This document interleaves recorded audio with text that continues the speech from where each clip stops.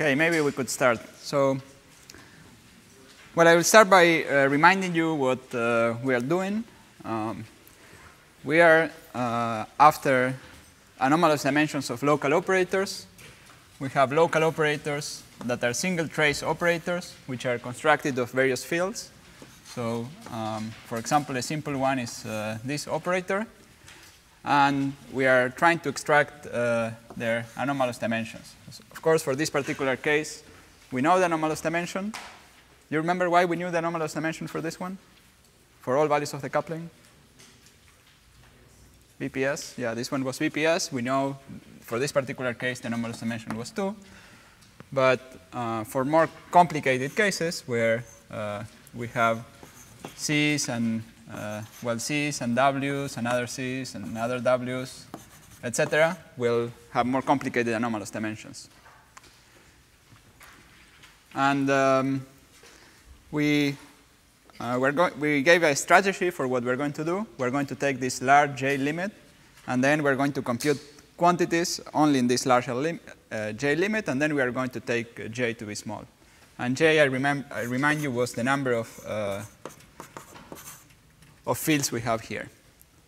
And what we like to do is to continuously interpolate between the picture where we have weak coupling, where we have a bunch of gluons or particles moving around, and the strong coupling picture. Now notice that if we have that simple operator like the trace C squared, and we consider the 2-point function, which is one way we could extract the anomalous dimension by considering the 2-point function, we have, so the planar diagrams in the free theory are easy to write. We have two fields propagating up and down. And then, so that's the weak coupling picture. And the strong coupling picture is a similar picture where we have a closed string moving between these two operators, right? And so somehow we are supposed to build this closed string wall-shed. But here we have only just two gluons. And as we start increasing the coupling, we'll have other particles propagating. And that's supposed to build up the wall-shed. Now, one of the nice things that this large J limit gave us is that it somehow produces this 1+1 dimensional structure for us.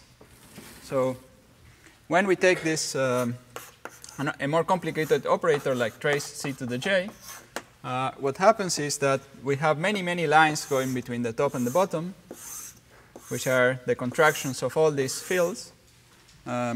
All this should be written with a double line notation.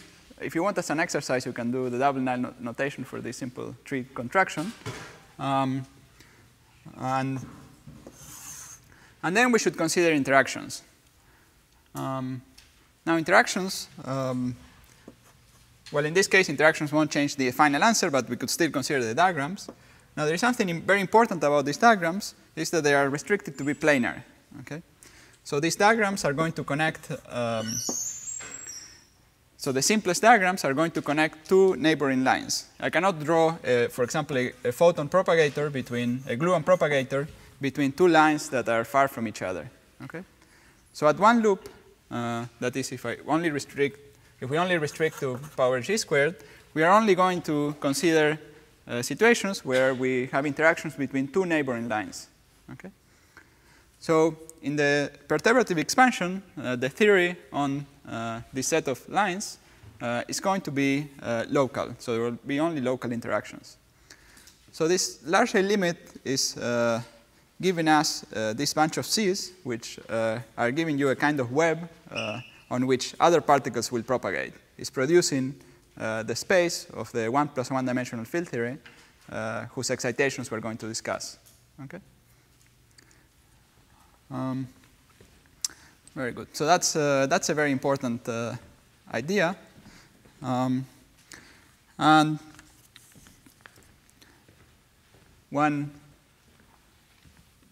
then one can now then we discussed some of the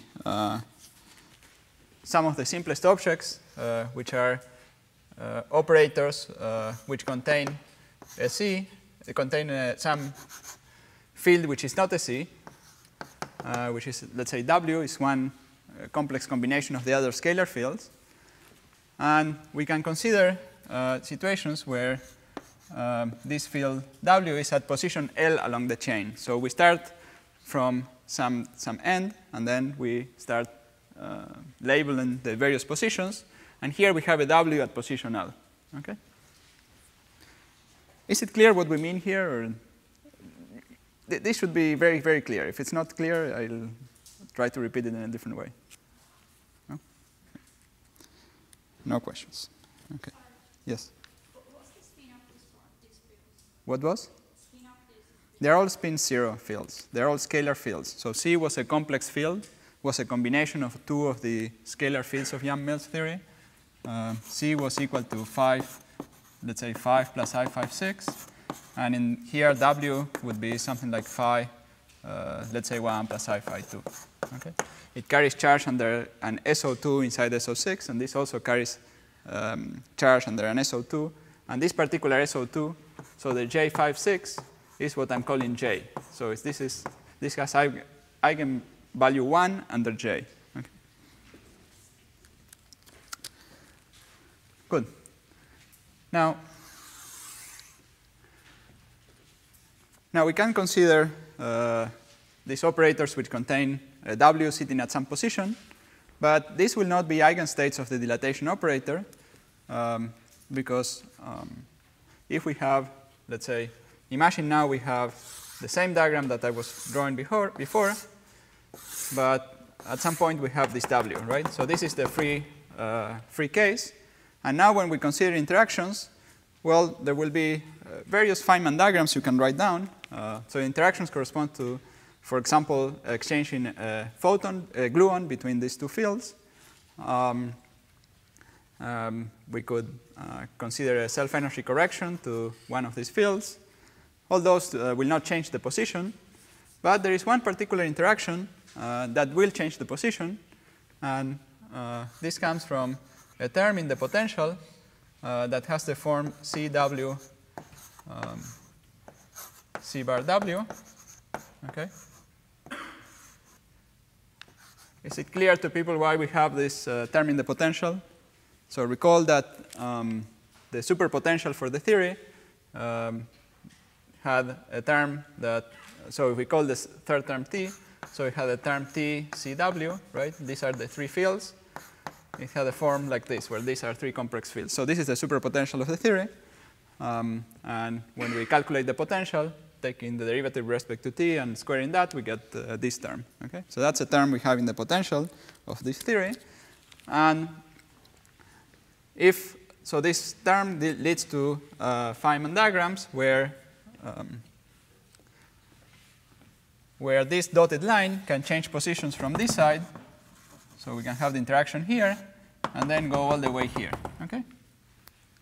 And so this will give an operator mixing between an operator where the W was sitting at position L and a mixing to the operator where the W is sitting at position L minus 1. Okay, is that clear? More or less clear? Now, let me be a little more concrete here. Let's just do a little exercise. So how does this diagram lead to the anomalous dimensions? Okay, this is a very simple. Well, this is a small side remark. I'm just trying to explain how one does these computations very clearly. So here we are supposed to insert this term in the Lagrangian. Well, this term in Lagrangian, we insert it. We integrate d for x over, so where x is the position of this insertion point in space-time. We have an operator, let's say, at x1 and another operator at x2. And then we consider this propagator and this propagator. So that will give us 1 over x minus x1 square from one propagator. And we get another square from the fact that there are two propagators. So in the end of the day, we get this to the fourth power. So let me just write directly the fourth power here.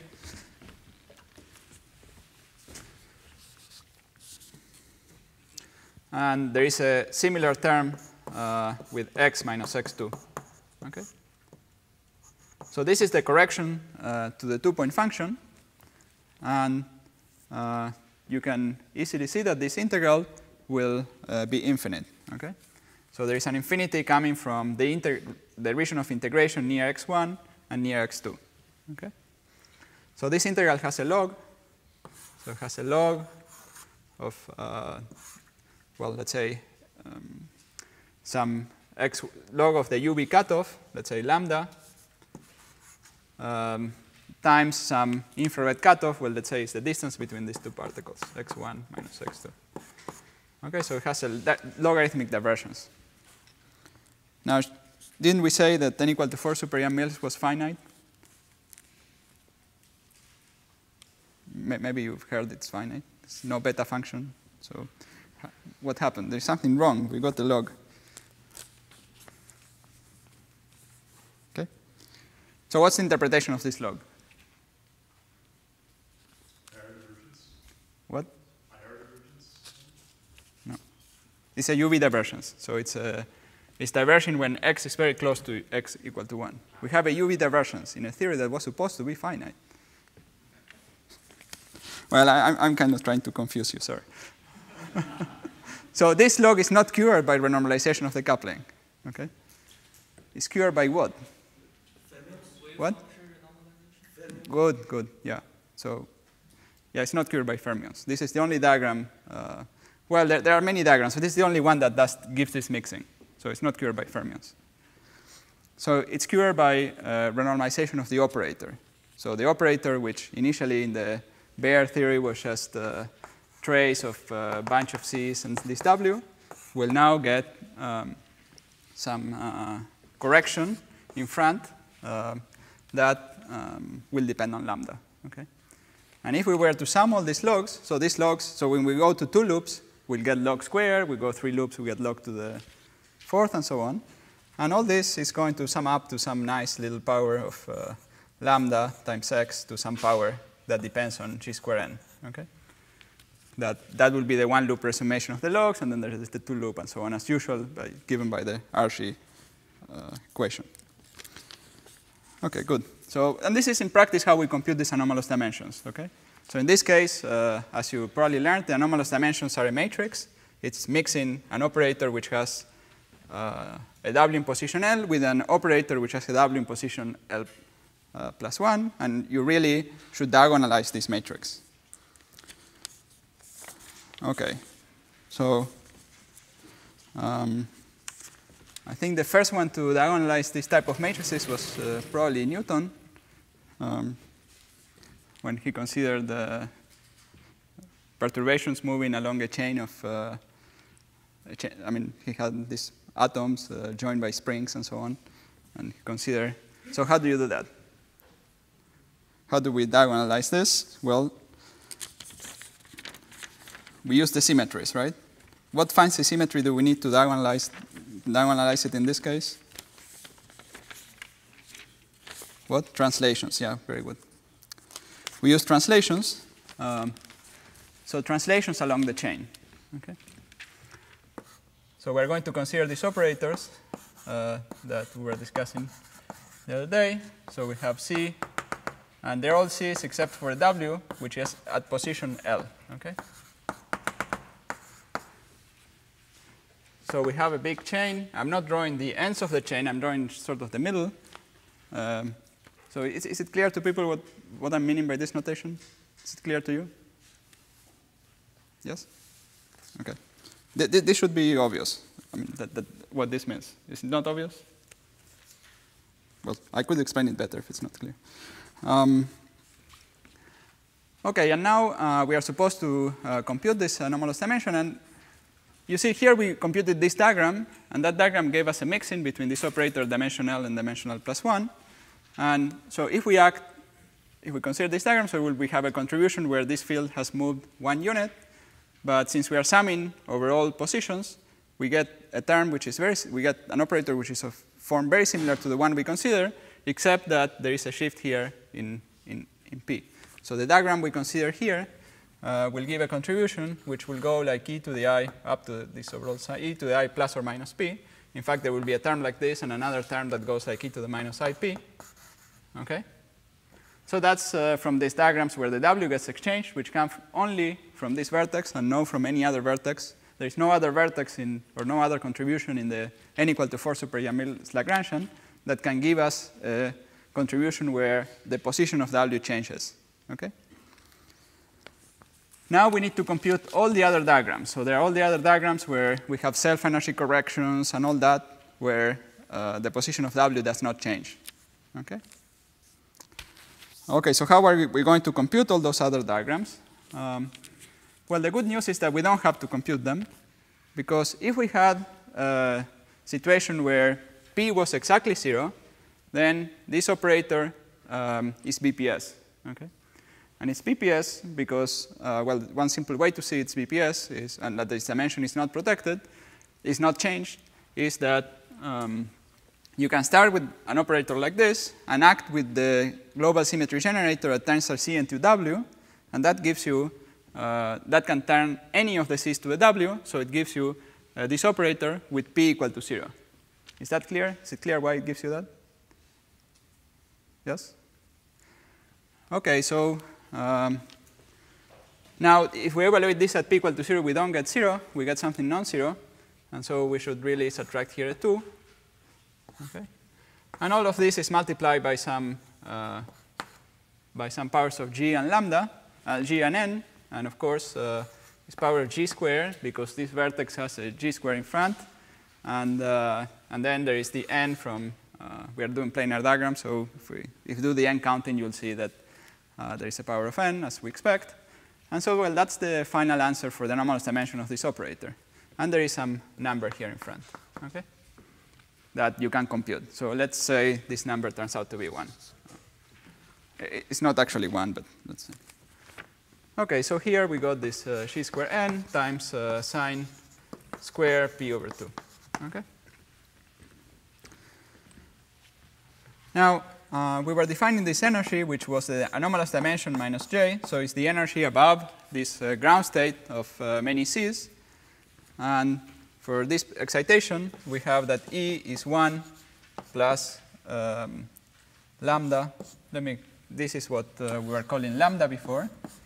So lambda times sine square p over 2. So that's the first correction. And then we'll have a series of corrections of higher powers in lambda, right? Lambda squared, blah, blah, blah. Okay? But already at this level, we start seeing a particle that is moving in a system that looks 1 plus 1 dimensional. There is time direction, and then there is this space direction. Now notice that these operators have this periodicity symmetry, p equal to p plus 2 pi. Okay. Now, whenever you have a momentum that is periodic, what is this a signature of? No. So states labeled by momentum p and labeled by momentum p plus 2 pi are the same. So it's clear we are particle physicists and we are not condensed matter physicists, because condensed matter physicists always have momenta which are like this. This is a signature of a lattice, of a discretized space. And this is what we have here. I mean, we have fixed positions, right? L is an integer. We have fixed positions where the W could live. So we're getting this theory, 1 plus 1 dimensional theory, but it seems to be discrete. Okay? That's very surprising from the string theory point of view. From the string theory point of view, we didn't expect a discrete worldshed. We expected a continuous worldshed. But that's fine. That's fine. We shouldn't despair, not despair. There is nothing wrong. P will not have, in string theory, does not have the interpretation of actually the momentum, but it will have the interpretation of a certain angle that has to be between 0 and 2 pi. But anyway, let's not jump ahead and go to string theory, but let's continue to think of this from the weak coupling point of view. So at 0 coupling, we have an infinite degeneracy, because this W could be anywhere. And this degeneracy is broken at a non-zero coupling. And we have now a non-trivial dispersion relation. We have this particle. Depending on its momentum, we'll have different energies. Okay? It gets its kinetic term thanks to the interactions in the theory. Okay? So it's, if you wish, it's like a particle which is infinitely massive in the free theory and gets a non-zero mass in the interacting theory and can start moving along the chain. Okay? Notice for small p, this goes like p squared, lambda p squared, so lambda is 1 over the mass. Okay? And of course, this dispersion relation, as in any system where we have where we have periodic, well, we have an intrinsic lattice. It will have some periodicity. We have period 2 pi. Now, as you go to higher orders in lambda, do you expect this periodicity to be broken or not? Or do you expect the function, whatever it is, to continue to have the periodicity?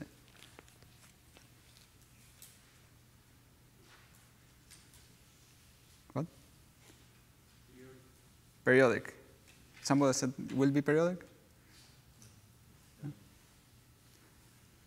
Well, why is the fundamental reason? So there will be lots of interactions, but what's the fundamental reason it's periodic, right? Is that we have this discrete number of Cs, right? So, yeah. So we expect it to continue to be periodic. It should continue to be periodic. Now, one more little thing. So, yes? But yes? in general, at higher loop, the number of fields in the operator can change. Good. Now, in order to organize this calculation, it's useful to think we are at weak coupling. And when we recall what you learned in quantum field theory, that this operator mixing occurs among operators which have the same global quantum, the same global charges and the same initial dimension. Okay? And so, the same initial dimension at weak coupling. So all the operators that we are considering that will mix are operators of this form which have, let's say, 1W, and that can just move around. Those are all the operators that could mix with each other. Let me say it in a different way. Operators which have 2Ws or psi's and so on, well, first of all, they have higher charges, but they also have higher dimensions. So we're integrating out all these fields. We're considering a lower energy theory where we have charge J equal to, well, the J corresponding to all these C's, and then we have some additional charge due to this W. These operators in the free theory are all the operators that have lowest possible energy with that charge. Okay? All other states have one more unit of energy. Okay? So they are separated by an order 1 amount from all the other states in the Yang-Mills theory. Right? There is an infinite degeneracy. So this infinite degeneracy will be broken by the interactions. And that's what we are computing. Right? So it's... So this set of operators is the only... So we are looking at yes. The set of operators with a given delta and given J. Yeah, we're looking, for the purposes of computing this dispersion relation, we are looking at operators which have J 5, 6, which is very large, right? And J, let's say 1, 2, which is 1, right? And have the minimum energy for this dimension. The minimum energy, let's say, in the free theory. That's an infinite number of operators, because the W could be in any position, okay? Or a very large number of operators. And now we are trying to break this degeneracy. And the interactions will break the degeneracy, will lift the degeneracy, but will not mix these operators with all other ones, right? Can we not have operators with fermionic fields which have the same quantum numbers? No. No. Yeah, you can check that. So fermions don't have, well, first of all, we have delta minus J is equal to 1, right? And well, I'm not sure if I mentioned last time that all other states have delta minus J, which is 1, 2, 3, etc. And so the fermions with delta minus J is equal to 1 is just a single fermion. But the single fermion has eigenvalues which are a half under this, not 1. Yeah. OK, good. So really, these are all the operators we have, and we are just breaking the degeneracy. And that's what we are doing. OK. Yeah, I guess I had here, well, let me discuss the full set of excitations that have delta minus J equal to 1 in this theory. Now, these different excitations, we have different global charges under various groups. So we can act with any of the JIs which are in SO6, but are broken by the choice of vacuum. So there are 4 of these guys. So there are 4 JIs. And so there are this W, its conjugate, and then we could consider the field we call T there and its conjugate. So there are 4 of those guys, so we have 4 bosons. So this corresponds to inserting on the chain each of these 4 fields. I goes from 1 to 4. Then we also have the derivatives, the mu's. These are the derivatives in the space-time directions. Recall we have these operators which are sitting here at the origin. And well, we could choose this to be the origin, and its descendants are given by acting with derivatives. And so in other words, here we could have a bunch of c's and a derivative mu of c and a bunch of c's. Okay? And there are 4 of these. And of course, they transform under different groups. One is the SO4 of spatial rotations. The other one is the SO4 inside the SO6 of internal rotations. Okay? And finally, we have 8 things that we get by acting with SUSY. Some 8 Qs. There are more Qs, but these are the 8 Qs that lead to insertions of psi. Now, psi has dimension 3/2, and we are interested in things that have delta minus j equal to 1. So these are the psis that under j have j equal to 1/2. So there are 16 psis, but there are only 8 that have j equal to 1/2. Okay? So we have 8 bosonic excitations and 8 fermionic excitations that can move along this chain. It's good we had the same number of bosons and fermions, since this vacuum preserves some supersymmetries, and whatever they are, they should be representation of the supersymmetries that are preserved by Cs. Okay. Now, okay, so these are different excitations, and it's very important to understand the symmetries of this problem, as we are exploiting always the symmetries.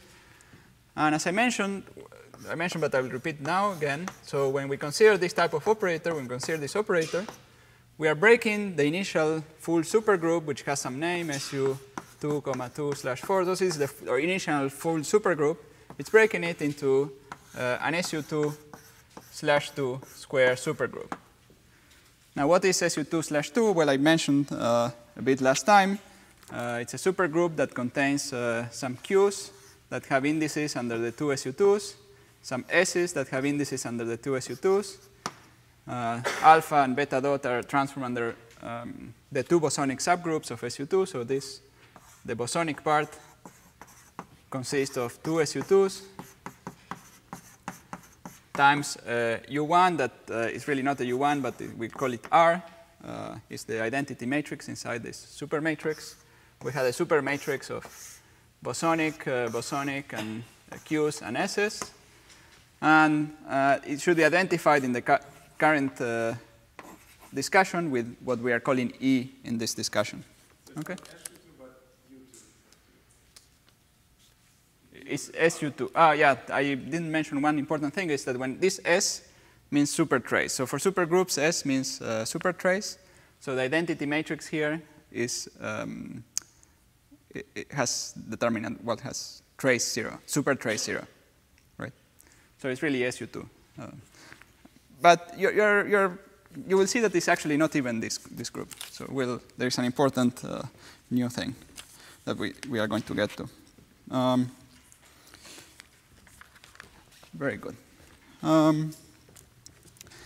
Now, whenever you have a group, so you have a supergroup. What is something you always look at when you have supersymmetry and so on? What's perhaps one of the most important things about supersymmetry?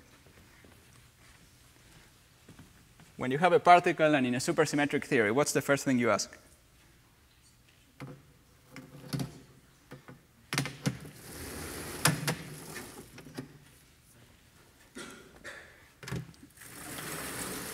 What representation of supersymmetry it is in?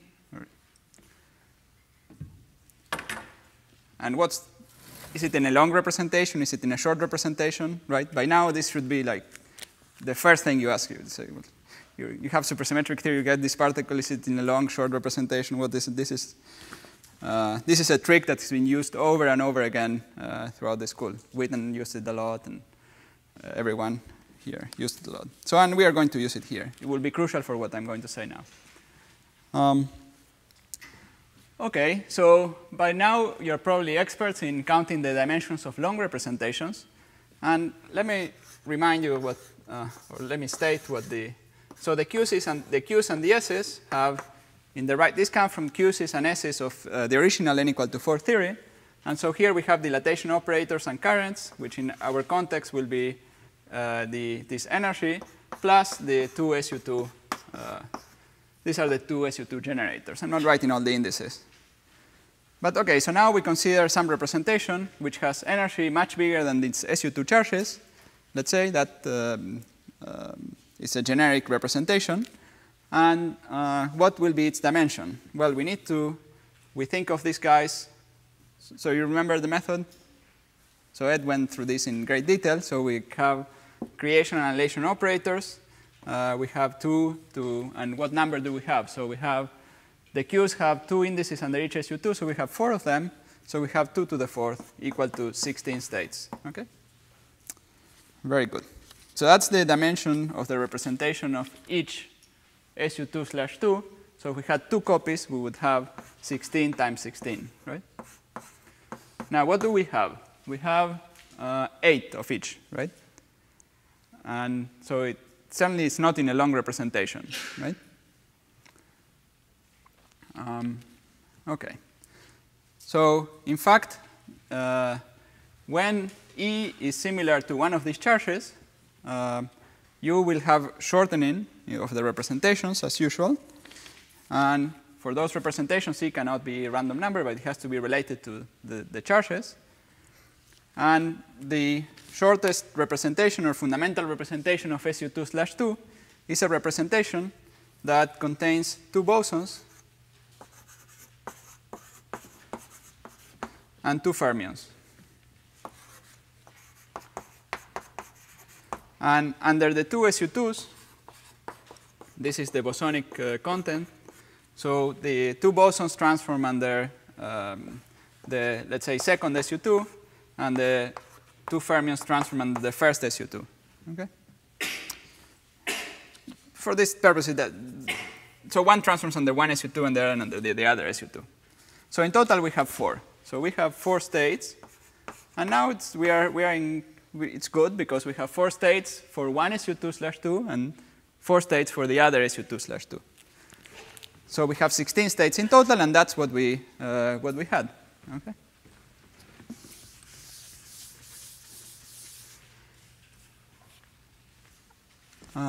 So again, so under each SU2/2, we had 2 SU2/2s, and one transforms in the so-called fundamental representation. It's sometimes denoted this way, and the other in the fundamental.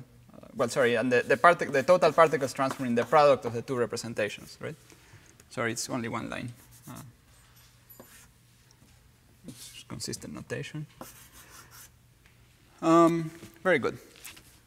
So, and we said that when we have BPS representations, their energies cannot change. So if you change the coupling a little bit, its energy cannot change, right?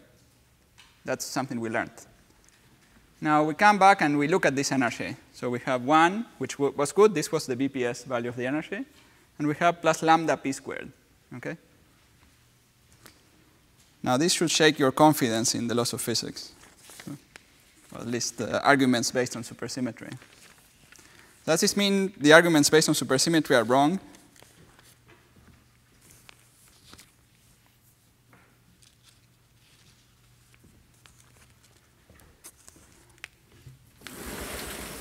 There's something wrong. I said something that was wrong. Something is wrong, so find the error. That's one possibility. So let's see. Maybe the state with non-zero p is not BPS. Could that be possible? How many states does a non-BPS representation have? Recall it had 4 times the number of states. But when we gave this particle some momentum, we didn't change the number of states. Still 8 states. I mean, 8 plus 8, so 16 states in total. So no, that's not what we did wrong. So this different short representations combined. Different short, but we had only one. We had only one short representation. This figured in Ed's talk, hint, was something that was important in Witten's talk.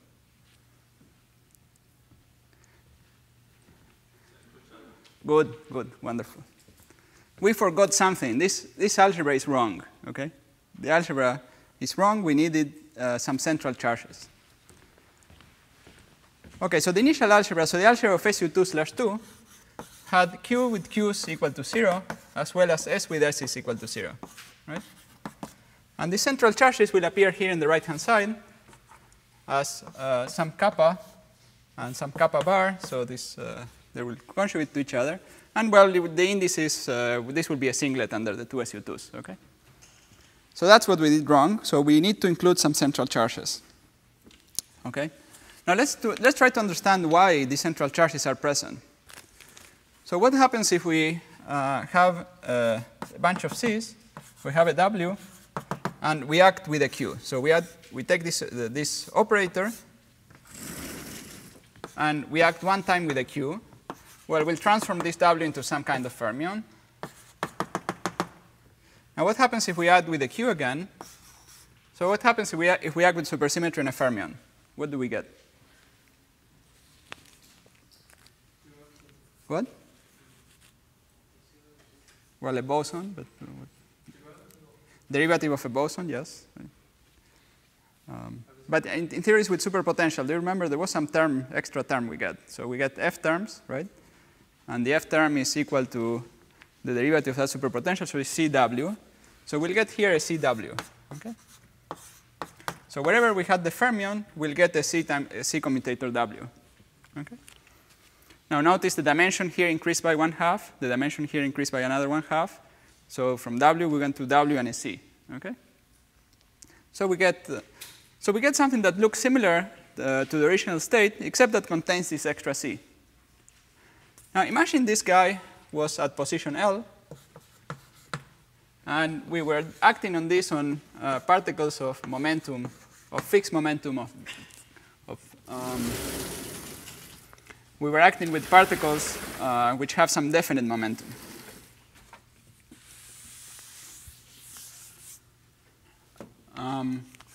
So then, when we get this new C, well, if the C is afterwards, well, we don't care so much, right? So the W was at the same position of C, and the chain is infinite. Let's say, at least at first sight, we don't care too much about this extra C. But if the C is before the W, then we need to rearrange so that we get something that, so now the W is not at position L, but it's at position L plus 1, right? And in order for it to look at the same as the initial operator, we need to shift by 1 unit, and that produces an extra factor of e to the IP, right? So what we get is something, we get 1 from the situation where, let's say, the W, or -1 when the C is after the W, and something like e to the minus IP, because we'll need to reshuffle the summation index. Okay, is that clear? And then at one loop, it will be just proportional to G. So that's the type of central charge we get. So here, well, I haven't shown it explicitly, so I only shown you that if you add twice, you get this. But if you consider the anti-commutator of these two Qs, you'll get some non-trivial term here. So we got this. So that's the central charge. So in principle, the full algebra has these two operators, and for a state of momentum P, the central charge has some particular value, some particular function of P, which we have derived here. Okay? Now, when you have the central charge, the BPS condition is changed, and now, well, one can do the exercise. There is one trick to do it easily. It's going to be 1 plus kappa kappa bar, where K and K bar, or kappa and kappa bar, are the right-hand sides there of the central charges. And in our case, we said that this was going to be 1 plus, well, something proportional to lambda, and then here sine square of P over 2. Okay? E squared, this is E squared, sorry. Good. Now, this is the formula for the dispersion relation. And this is the derivation of the formula for the dispersion relation. Now, the way I said it, this looks like it's a one-loop derivation. But in fact, you can prove that the central charge K has to have this precise K dependence, this precise P dependence, the precise momentum dependence at all loops. And this is for consistency, and it's in one of the exercises. Now, let's see. Well, maybe if I have time, I'll try to explain why that is the case. So you can show that at all loops is given by this particular function of P. Now, the function of lambda, in principle, could be different. So here we could get some other function of lambda. But it's observed that for n equal to 4 super mills, this function of lambda remains lambda. Right? It's not changed, at least to the extent that calculations have been done. Now, all the formulas that are used will be derived from here, they all depend on whatever function is appearing here. So we'll define our lambda in the next formulas to be whatever this function is. Now, these arguments, OK, so one question is the following. Have we used integrability up to now? Did we use integrability or any fancy symmetry up to now?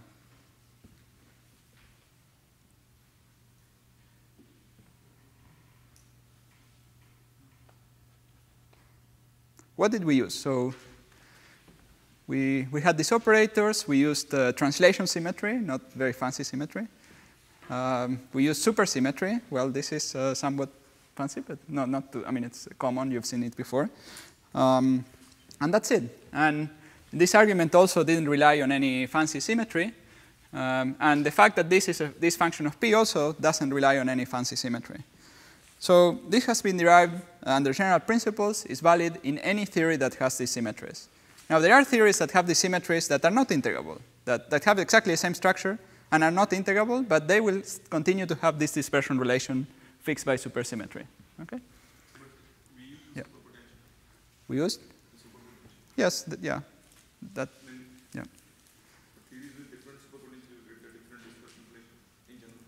Yes, yes. So, well, you see, yeah. Yes, I guess in all cases where you get at least at one loop a non-zero answer, you have to have something similar, some effect, that superpotential or something similar that will give you at least one loop. But once you get the one loop, you get the all orders. I mean, if you didn't have anything like this superpotential, then it would be just flat 1. It wouldn't have any correction.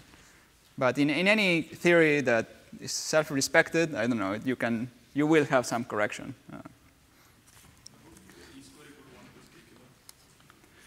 E square 1 plus kk bar. Yeah. This is the BPS mass formula that follows from the supersymmetry algebra with these central charges, right? Now, I haven't derived this for you, so I just stated the final answer. Well, let me see. Well, maybe we'll derive it in the question answer. I'll tell you how to derive it. It's in the exercises anyway. OK, so that can be derived by elementary methods. We didn't use any special symmetry. And what I'm going to say now, we also will not use any integrability property of the theory.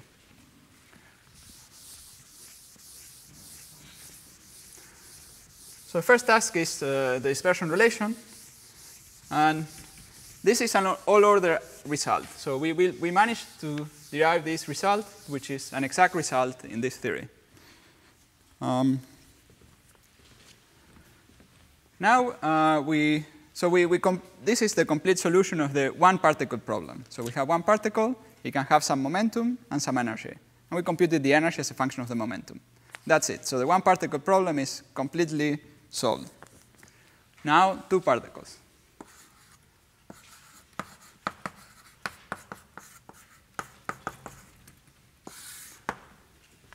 OK, so now we have this chain, and now we can have two particles. Now, when they're very far away from each other, and these two particles could be a fermion and a psi, let's say, a psi and a W. So when they are very far, each one is moving happily with its own momentum, P1, and let's say P2, or I can put P2 in the other direction. So P1 and P2, And when they come close together, they'll interact in some way. And then they will fly apart, and something will result from this. And let's say the final state is, again, a two-particle state. Here we'll assume we'll have some other state. So this, well, in this particular case, I think they cannot. We'll have some psi and, let's say, some w. In principle, they could have changed identities. So we have the one with P2. We could have the psi going this way also. So there's some scattering. So we had two initial particles with momentum P1 and P2. And we are considering just the two-particle scattering that goes to momentum P1 and P2. Just energy and momentum conservation, at least generically, imply that the momenta of the initial and final particles are going to be the same. So that's the problem we'd like to analyze. And in general, this two-particle amplitude is some matrix which depends on the indices of the initial and final particles. So let's call them A and B. So the initial particles could have some indices A1 and A2. I mean, these indices run over these 16 values, so the four bosons and 4 fermions. Oh, actually, so I made a small mistake. So in order to analyze the S matrix, yeah, oh, well, no mistake. So this matrix will factorize into two matrices where the indices only range over these 4 values, right? Because the initial particle was a product of two representations, so each of the indices will scatter in its own way. And the group theory, I mean, this is just the group theory, simply implies that the S matrix will be a product of the two S matrices. So again, let me call it B1, B2, A1, and A2, and similarly for the other indices. And from now on, we'll discuss one of these at a time. So we'll try to understand what SU2/2 extended. So SU2/2 extended means we have the original SU2/2 algebra extended by these central charges, and we'll try to understand what this implies for this S matrix. Yes? Yes? Why do we consider the biggest matrix to be factorized into pieces of SU2? Well, because the indices are conserved on their own, right? So there is, yeah.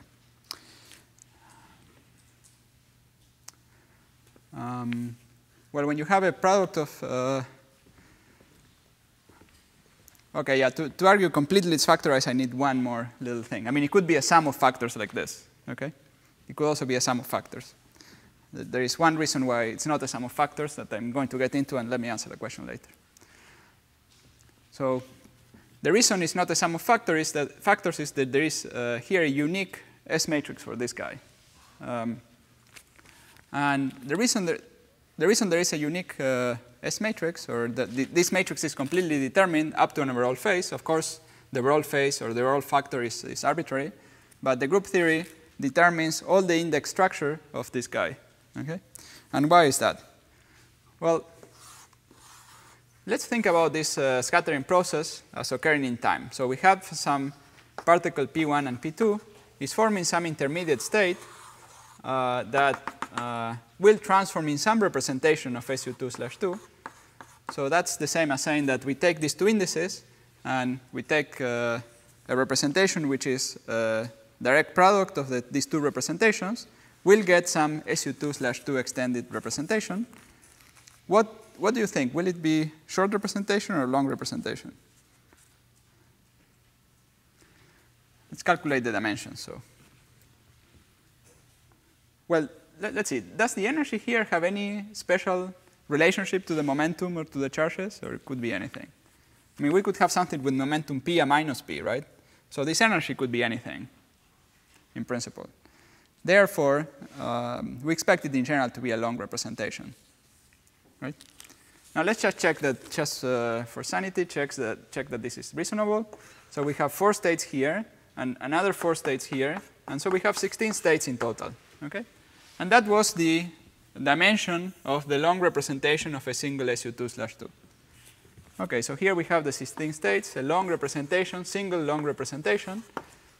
And the out state is just corresponds to decomposing it again in terms of the states with momentum P1 and P2. Okay, so this argument should convince you that this S matrix is completely determined. I mean, all we have to do is take the initial state, decompose it in terms of this 16 states, and then redecompose it again back into 2 other representations, and that's it. So that there is a single state, intermediate state, so there should be a single factor. Good. Since there is a single factor for this, therefore the S matrix has to have this product. It couldn't be a sum of terms. Okay, so now and again here we haven't used integrability yet. So this is just a property of group theory. Now it's important here to consider this SU2/2 extended, and it's important to use a certain subtlety that I haven't discussed. Maybe I'll discuss it later if you want. But at least conceptually, let me ignore that subtlety, but conceptually, I mean that subtlety has to do with the following. So naively here we decompose into P1 and P2, and if we redecompose again, we just get the same P1 and P2, so the S matrix would just be 1. Right? Now the reason it's not 1 is due to some small issue, which is the way how this K really acts. So when we introduce this extra C here, we are shifting the positions of all the other particles that could be to the right, and that introduces other factors of e to the IP, and due to these factors, this S matrix is actually non-trivial. But anyway, it's a finite algebraic exercise to compute this S matrix, and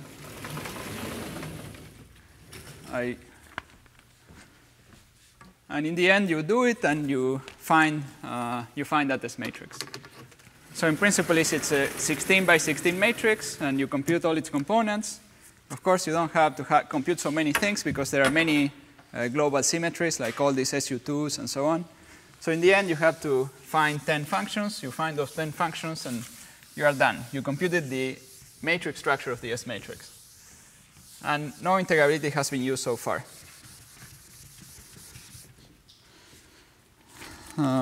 So all this is valid even in non-integrable theories.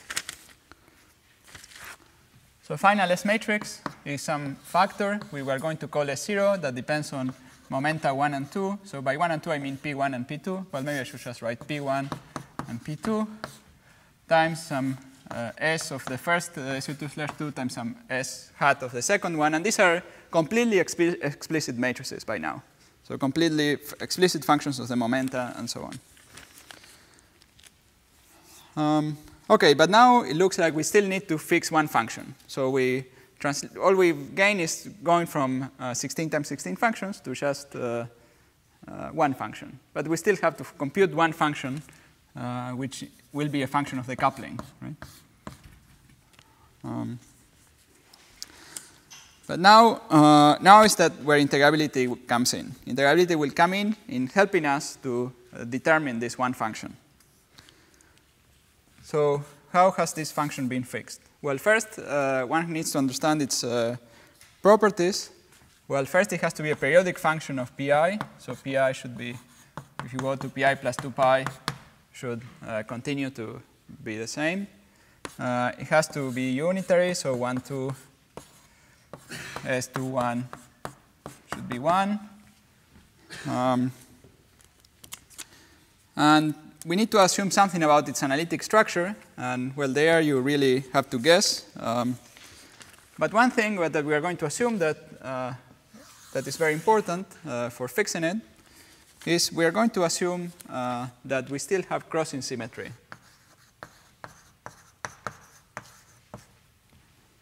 Now, if you recall, crossing symmetry in relativistic theories is due to the fact that the dispersion relation has two solutions for each energy. So for each momentum, you have the solution with positive energy and with negative energy.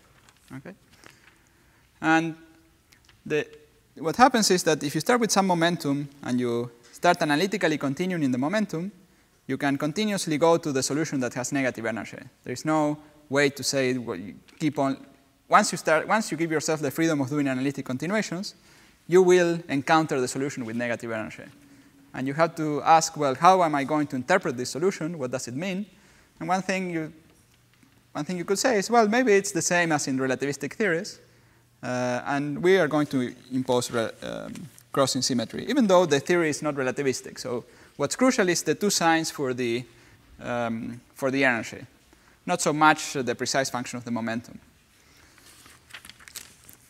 OK, so we need crossing.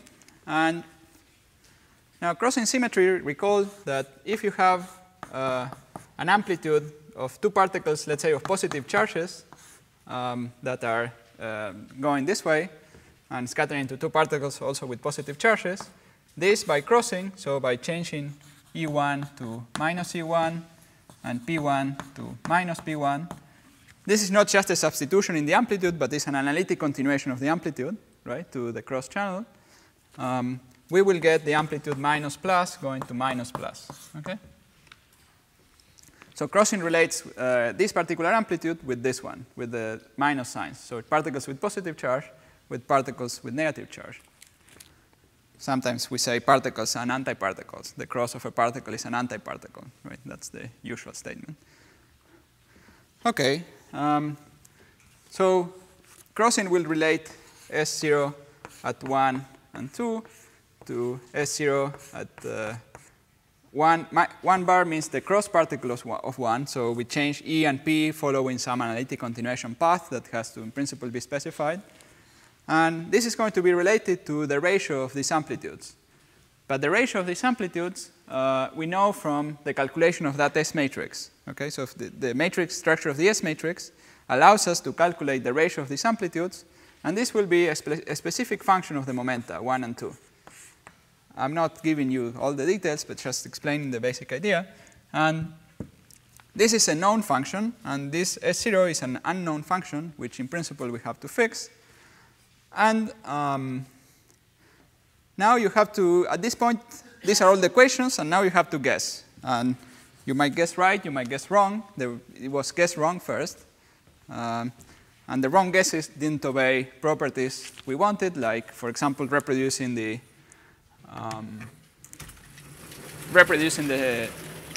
strong coupling expansion, or other problems of that type, or reproducing the for loop,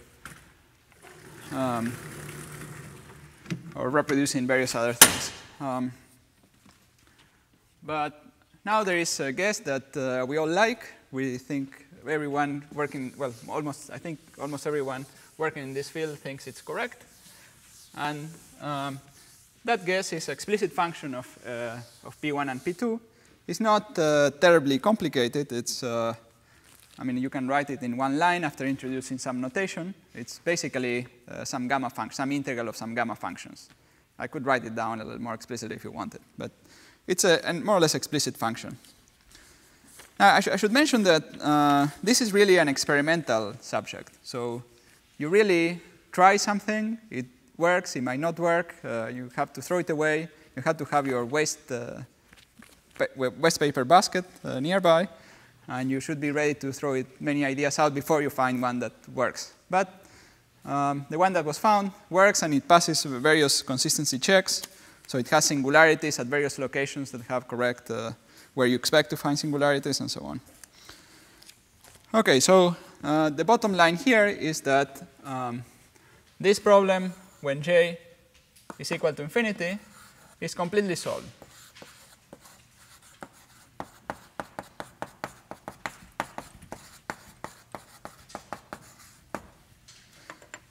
It's completely solved because once we found the two-particle S matrix, now, due to integrability, we can find any n-particle S matrix. So we have n particles going to n particles. We can do that.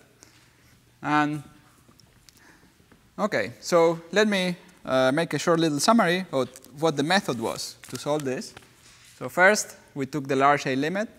We considered the basic excitations. We understood how they transform under the symmetries. We understood some subtleties related to the symmetries, but once we understood those subtleties, we understood these are BPS particles, and then we understood the matrix form of their scattering, so we understood how the group indices change when you do the scattering process. And finally, and that was one of the most difficult parts, was to find this S0, finding actually this phase factor. Okay, but now we already know this answer. And in the problems, I've written a couple of references which describe this derivation and describe some properties of the phase factor. Okay, so now we go to finite J.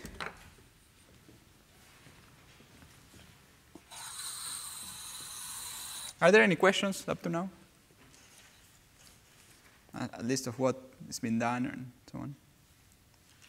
No? Okay. So first, consider a J which is finite but very large. Okay? J finite, but large.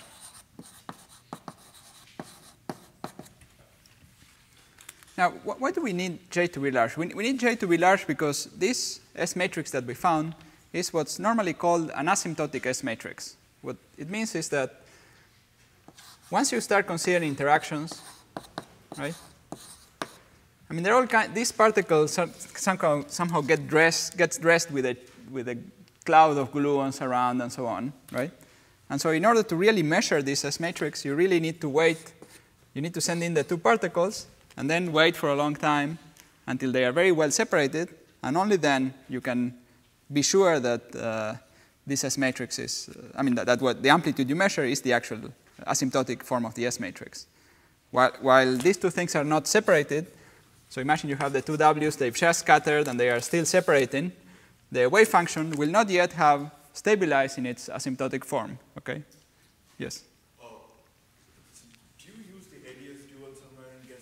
Yes. I didn't mention it, but well, I mentioned it. I mentioned that some guesses were wrong because they didn't reproduce AdS, and yeah, the AdS calculation was pretty important for making the correct guess because the correct guess was basically almost equal to the one loop correction to the. So it was equal to the tree level and one loop correction at strong coupling, plus some other further corrections, but it was mainly, its main analytic properties were given by the analytic properties of the strong coupling prediction and its one-loop correction.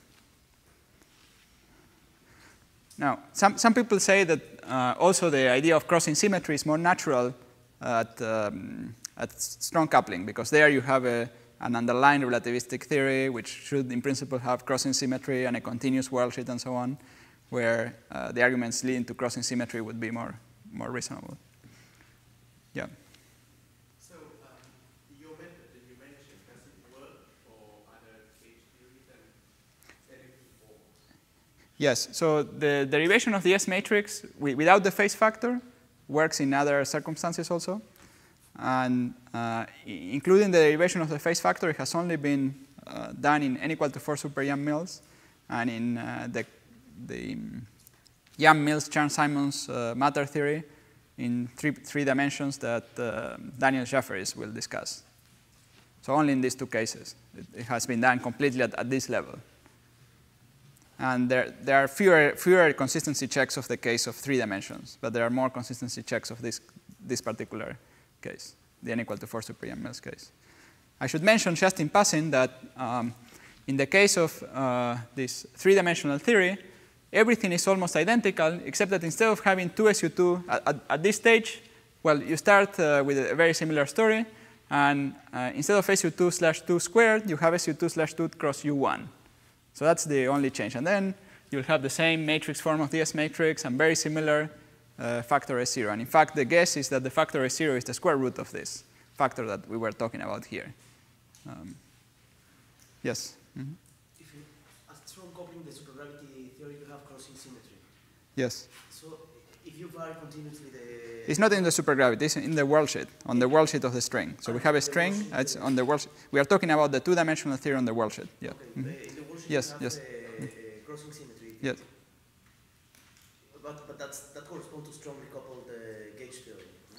Yes, yes. So crossing symmetry, I mean, this is a proper, when I say solve for the phase factor, I mean solve for all values of the coupling, for weak and strong coupling. You find the solution which at weak coupling goes to, well, to whatever you find if you do a one loop calculation. So at one loop, you can calculate the scattering of these two Ws. It corresponds to calculating the scattering in a certain model that the one loop calculation reduces to something called the Heisenberg spin chain, which was solved by Bethe in the 30s. And he found the S matrix. So this overall phase factor and so on, it reduces to that value at weak coupling. And at strong coupling, it reproduces whatever you calculate if you do this at strong coupling. Yes? Which constraints on the S matrix fix the lambda dependence? Which constraint? So here the lambda dependence all comes in through this formula. Okay? So if someone computes this, first of all, it's generally believed that there is no correction to this formula because it's being checked up to 4 loops at weak coupling. And it was also checked at 1 and 2, well, actually, up to 2 loops at strong coupling. So it's been checked that this is not changed. Okay? Now, if someone comes and does, I don't know, 7 loops and it changes at 7 loops, okay, fine, this function changes, but none of the rest of the formula has changed when expressed in terms of this function. So the whole coupling dependence comes through here.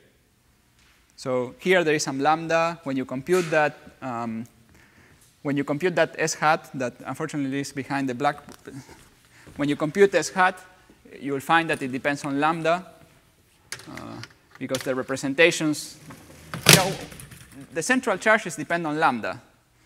So it's similar to what, for example, in Cyber-Witten theory, where the central charges depend on G, right? So they depend on lambda. So this S hat will depend on lambda. Therefore, that function f12 will depend on lambda, right? Now, the crossing operation also depends on lambda, because the idea of doing crossing and so on, well, you need to know exactly what lambda is to do crossing. So in the end, the S0 that you have will depend on lambda, right? So that's how lambda comes in.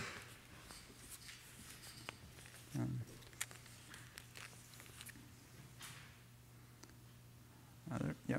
What's the meaning of the central charges in terms of string walls? Yes. OK. Yeah, so that's a pretty nice story.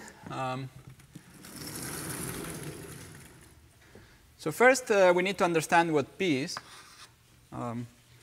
So it turns out that you have the sphere, and you have a great circle on the sphere, right? And when you take very large, well, first what J is. So we start with the operator trace C to the J for very large J. So let's start with supergravity. So in supergravity, we have some modes. J corresponds to angular momentum on the sphere. It corresponds to some particular mode of the graviton that moves very fast on the sphere. So it's a particle that is moving very fast on the sphere. Now, something that has very large momentum, you can think of it as localized at some point on the sphere, moving very fast. Now, I can choose a way to measure in angles so that my time moves together to the angle so that I will freeze this fast motion. I will freeze the very fast motion, and I'm going to treat it as being time independent. Okay? So very large A corresponds to a particle that is just sitting here and rotating, but I'm just going to draw it as sitting stationary. Okay? Now, when you have a chain of C's with some W in the middle, turns out that this corresponds to this particle being split into 2 things. So the first part is the whole left side of the chain maps to this point in space-time. The whole right part of the chain maps to this point in space-time. And the part in the middle is some string that goes between one point and the next. Okay? Now, of course, in a closed string configuration, the sum over all the momenta, well, actually, e to the I sum over all the momenta should be 1. oh, one thing I didn't mention is that the momentum P is just this angle. So it's the angle relative to the center. So I'm going to view the sphere from above, and I'm here going to just draw the equator of the sphere. And let's say this was the initial point, and this is the point to the left, this is the point to the right. And this angle here is the momentum P. Okay? So that's what we have. And yeah, what was the central charge? Yes. So it turns out that there are some coordinates where we really actually can think about this plane as a real physical plane. And the central charge is really the length of this vector. And it arises because in supergravity, whenever we have, well, in supergravity, when we have the commutator of two supersymmetries, so the anti-commutator of two supersymmetries, I'm not sure if Melanie explained this. We have, of course, they commute to coordinate transformation, but also they anti-commute to transformations of the B field. So delta lambda, where lambda is transformations of the NS B field, okay? Gauge transformations of the NS B field. So that means that whenever you have a stretched string, there will be a contribution to the central charge, some contribution in the right-hand side. And this is precisely what we have. So that's the interpretation here. And then, yeah, and then the stuff I said about the ordering and so on is related to the fact that if you have momenta, you have to put them one after the other in this particular fashion. And of course, if you have a closed string, this should close, so the momentum should close like this. Or you could go back and close like that, and so on. Okay? Good. So that's the strong coupling picture for this. These are sometimes called magnons. The single particles are sometimes called magnons because, as I said, in the one-loop approximation, it reduces to the Heisenberg spin chain, so a chain of spins. And in that context, that particles were called magnons in the 30s.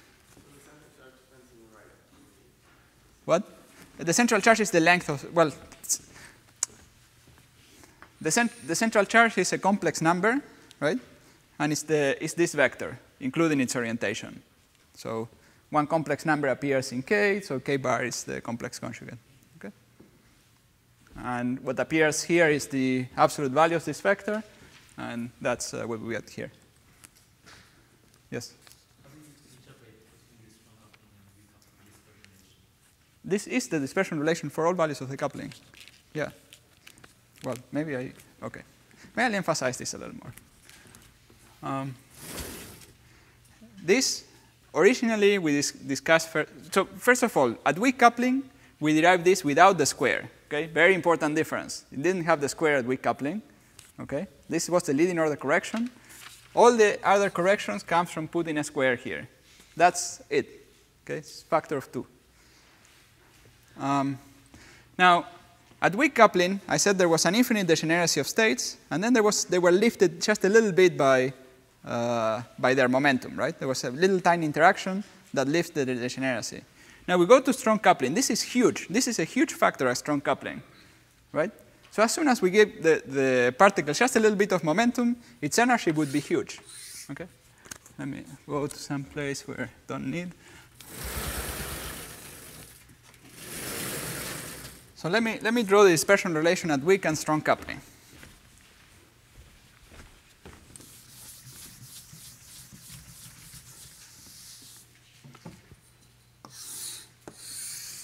So this is P. This is, let's say, 2 pi. This is, well, let me draw it up to pi. This is pi, and this is 0. Okay? So at weak coupling, we start from 1. Okay? And then we have a very tiny little correction. Okay, goes up a little bit here, then comes back down. Okay, so that was at weak coupling. At strong coupling, we get something that starts out from 1 here again. It looks relativistic for a while, because for very large p, for very large coupling, we can expand this in first power. Well, here we get p squared times lambda, so it looks relativistic for a while, and then curves up and looks like this, and this curve is nothing else than e square root of lambda over pi squared sine of p. right? So we just took the square root that is there, we ignore the 1, and we get this curve. So if we ignore the 1, we get the curve that goes all the way to 0, but for small p, it's corrected, okay, and we get that. So that's the strong coupling. Now, one thing you see from the strong coupling answer is that as soon as p is just a little bit, we get a very large value for the energy, right? So at strong coupling, we really want to have particles which have very, very tiny momentum, okay? Strong coupling doesn't like particles with high momentum. Okay? And that's basically the reason why all these operators we discussed in the beginning, all the operators that are not protected, which are the ones where the particles have momentum, go to infinity and they disappear from the spectrum. So that's the basic reason. The basic reason is this dispersion relation. Okay, this dispersion relation contains a lot of information. And now, in order to make the statement that all the spectrum really all goes up and so on, you need to do a little more than what we've done, because it might be that for very short chains, these effects of the dispersion relation are not important. They are cancelled by some S-matrix factor or whatever. So you need to do a little more work to show that. But the basic reason is that is this behavior of the dispersion relation.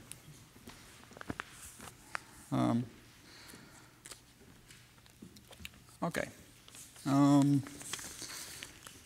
Now, am I finishing now? Unorganized? Let's see. No organizer is here now. Okay, I guess I'm. Oh yeah.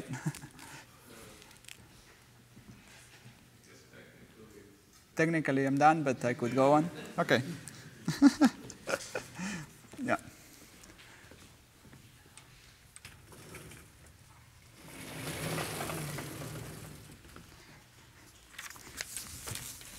I guess I'll be the chairman during your talk, Igor, right?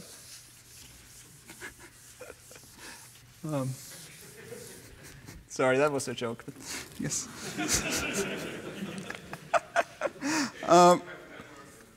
What? More time? Yeah, that's right. 1 hour, right? Okay, now I just want to say something very, well, only one point, a couple of points. So first, how you go to finite J, okay? If J is sufficiently large and the particles are sufficiently dilute, we can still trust the computation of the asymptotic S matrix for computing the wave function, right? So the wave function of the particles, let's say we have two particles, is so we have particle W here, a bunch of C's, this at position L1, L2. So this will be e to the I P1 L1 plus P2 L2, right? And this will be the correct wave function when L1 is less than L2. And when L1 is bigger than L2, what do you expect? Well, we expect S of P1 and P2 times the same thing, okay? When L1 is bigger than L2. Okay? That's just, if you wish, the definition of what this S matrix is. Okay, so you have this wave function of x1 and x2. Let's say for the time being we have two particles. And we want to demand that it is periodic. So we input the fact that J is finite by demanding that, that this is periodic under x1. Well, I changed notation between L and X here. Let me call it L here again.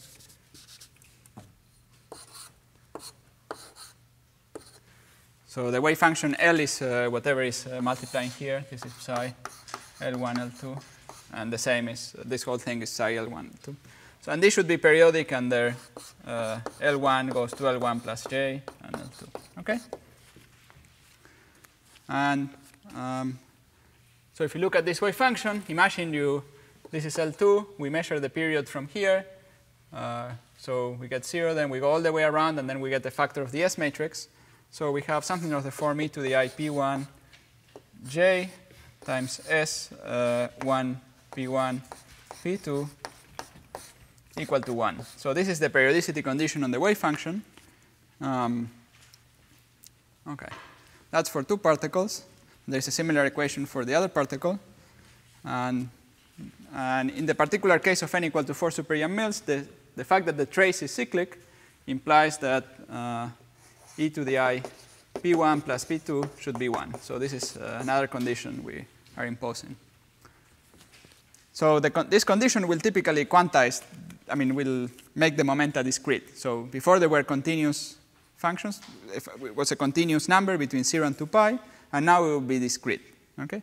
We'll have some discrete values. If S was 1, then this is just the usual condition that says that P1 would be n 2 pi n times 2 pi over j. Okay?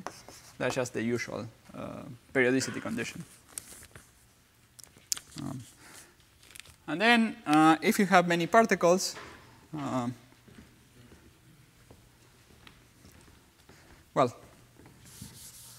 if you have many particles, you have to repeat this several times. So each time, so let's say we have here the particle 1, which was the one we were considering. Each time this particle crosses another particle, we'll get a factor of s. So we get a product of many factors of s. So we'll have e to the I p, let's say 1, s, p1, and pl.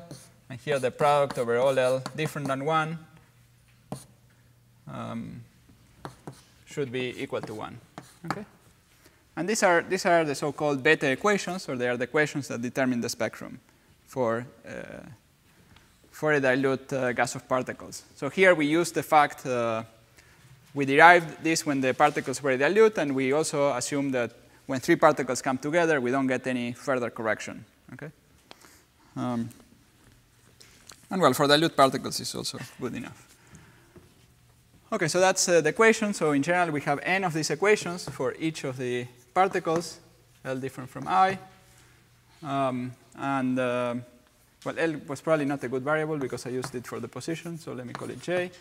So these are the beta equations that determine the spectrum, the momenta, and then the energy, the total energy, which is the total dimension of the operator minus its spin.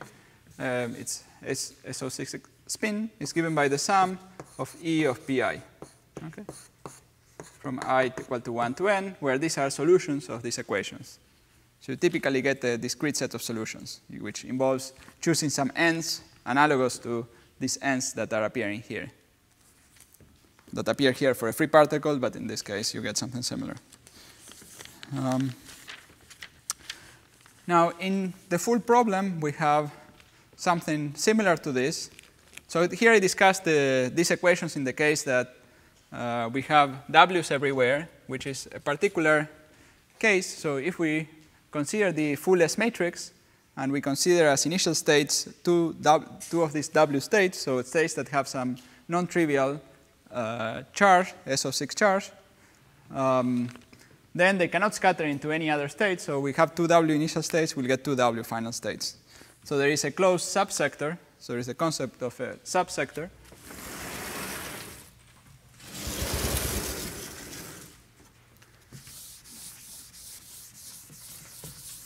Now here we are indeed using integrability. So there is a concept of SU2 subsector. Well, subsect, let me call it subsector, which contains operators of the form trace C to many powers and W to many Ws. So many Cs and many Ws. This will not mix with other operators for basically the same reason I explained before, and that was a reason only at weak coupling, but the same reason continues to hold at all values of the coupling thanks to integrability. So thanks to the fact that the whole S matrix is determined by this 2-particle S matrix, and the 2-particle S matrix has this selection property, this selection rule. So we can just restrict to that, and then restrict it to that sector. These are exactly the equations we have, and where this is now a phase, and this phase is just the phase S0 we discussed before, and then we have S hat, let's call it plus, plus, plus, plus, and S hat square, right? Where plus, plus, plus, plus are some particular element of this. So that W state corresponds to, let's say, SU2 is a boson, is a product of 2 bosons, one for each SU2/2, and both, let's say, have charge plus, and that's why I put pluses everywhere. But anyway, so it's a known function. So in this way, you can start determining dimensions of operators, and one other subsector. So this is sometimes called SU2 subsector. Because, as I said, for weak coupling, it corresponds to the SU2 Heisenberg spin chain. And there is the SL2 subsector, which corresponds to C's and derivatives in one particular complex direction or combination of directions C, which has definite eigenvalues under the transverse rotations. So this D plus, you can think of it as D1 plus I D2. Okay. Okay. Anyway, so that's some other subsector. The equations are identical. The only difference is that the indices that appear here are different. This is another part of the matrix. Slightly different indices, slightly different spectrum. Okay.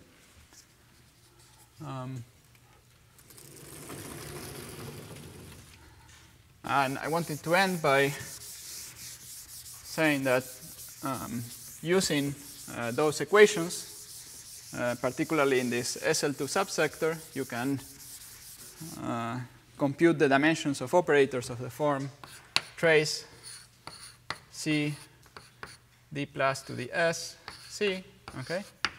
So in this case, you need to put lots and lots of derivatives. Take the limit when, and you can take the limit when when S goes to infinity, and in that limit you can compute delta minus S going like some gamma cusp of lambda times log of S, and you can compute this anomalous dimension by taking these beta equations. So what's the idea? Let's go slowly. Yeah. You can continue in 10 minutes, right? Okay. So you don't have to. Well, let me just say what the idea is in maybe 1 minute. You start with these beta equations for the SL2 subsector. You have many, many particles. Sorry, here I forgot the factor of L or J. So you start with these equations. You take the limit when you have a large number of particles, a large number of impurities. We have S of them. You take a kind of continuum limit with a thermodynamic limit where you have many of these particles.